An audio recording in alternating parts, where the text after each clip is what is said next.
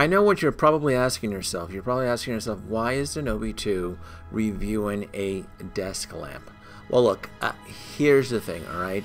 This is going to be a semi-kit bash in an attempt to make a flight stand. A flight stand specifically for the Iron Man diecast series, all right? I've run into an issue. I need a flight stand. I need a durable, sturdy flight stand, not those little tchotchke things that are sold on eBay and come with the Hot Toys Iron Man figures.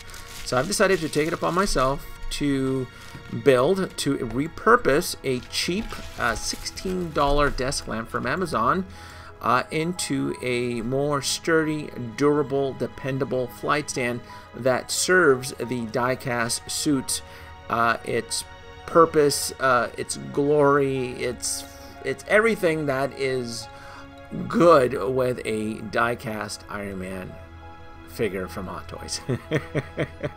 All right, if I'm done rambling enough, let's kind of dig into this. It is a desk lamp. And this is good. This is an easy little kit bash. I'm essentially going to remove the lamp part out of the actual. It's the arm. It's the extendable, durable steel or aluminum arm that I really need. Everything else that is included with this desk lamp to me is trash. Just simply trash. So I'm gonna start off by removing the actual lamp part, cutting off the power supply, and carefully removing the lamp out of its socket.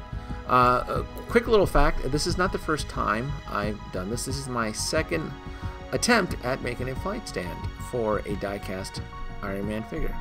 I decided to change up the brand, and I think I'm going to stick with the other brand that I ended up using. These lamps are both pretty cheap. They're, like I said, $16 to $17, and they're very easy to mod. As I tend to have screws and bolts and knickknacks laying around the house, especially in the garage, so I'm able to make things work.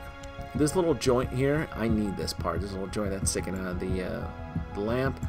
I had to use my little baby handsaw and cut the plastic tip off so I can slip off the joint. I'm going to call that a joint. I think it's a joint.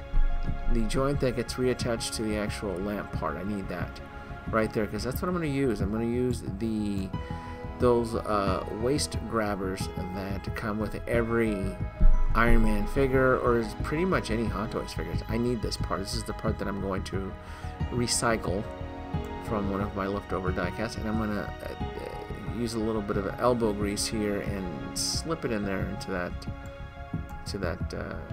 joint right there. Just a little bit. And again, you can use your imagination. The whole idea of this little quick video is that these desk lamp arms make great flight stands. Now this is a bolt and screw I had left over from the first lamp that I ended up buying from Amazon, and I'm gonna take it. I discovered that this actual steel bolt screws right in, helps secure the waist grabber for the 1/6 figure, and it creates a nice tight seal there. You can kind of see that right there. And then I can use the bottom portion, the little thingamajig. I'm going to call it a thingamajig, alright? Apologies here, please don't crucify me here. You can kind of see that the steel arm acts as a kind of a hinge and works beautifully, supporting my diecast Mark 46 Hot Toys. And I think I did a good job. Whole project took maybe, I don't know, 20-30 minutes. It's the whole idea of making a little short video here, and it works, and you can kind of see that it's glorious and beautiful. Also, this whole flight stand mechanical arm type deal I have going on here does not work for detox. This is more of if you want to pose your diecast figure on a shelf, on a table. For me, the whole idea of doing this is so that I can capitalize on the flight space inside my module cases. so that my suits create the illusion of flight because it's a black desk arm, and against a black backdrop it blends in.